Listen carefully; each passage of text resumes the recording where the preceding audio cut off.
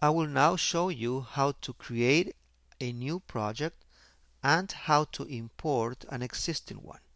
Once you double click on the ATLAS.ti icon, that will take you to the screen where you will see the two options: create a new ATLAS.ti project, import an ATLAS.ti project, and you will see on the right side the list of projects that have been created.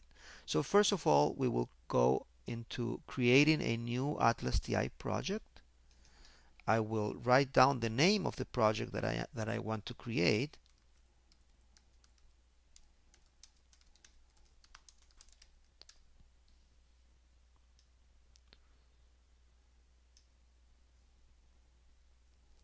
The project has been created and now we are on the project window.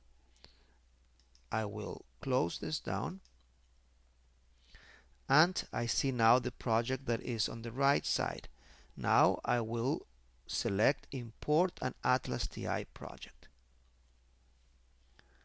I will select this one, Survey International Health, click open, and I am now inside of Survey International Health.